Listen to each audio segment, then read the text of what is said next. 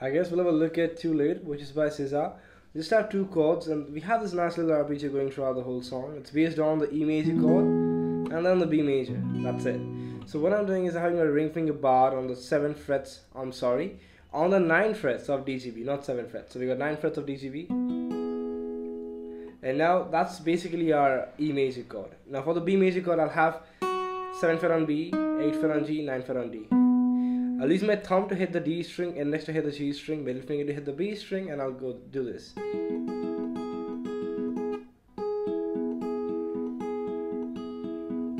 I'll play B followed by G followed by D 4 times. So we got B, G, D, B, G, D, B, G, D, B, G, D, and end it with one stroke on the B string. Then you go to B major chord and do the same thing. B, G, D, B, G, D, B, G, D, B, G, D, B, G, D, B. That's it.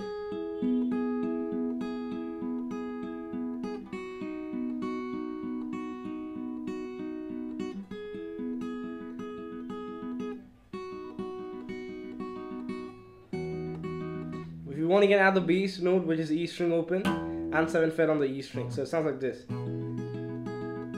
1, 2, 3, 4.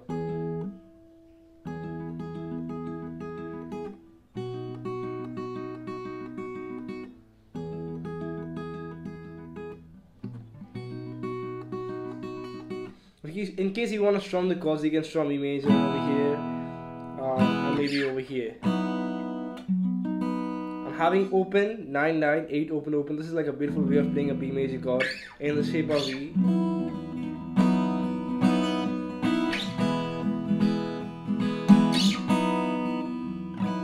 That's the whole song. Let me know what other songs you want to learn from a new album. I've got plenty. Check out them, and I'll see you guys back in the next video. Bye.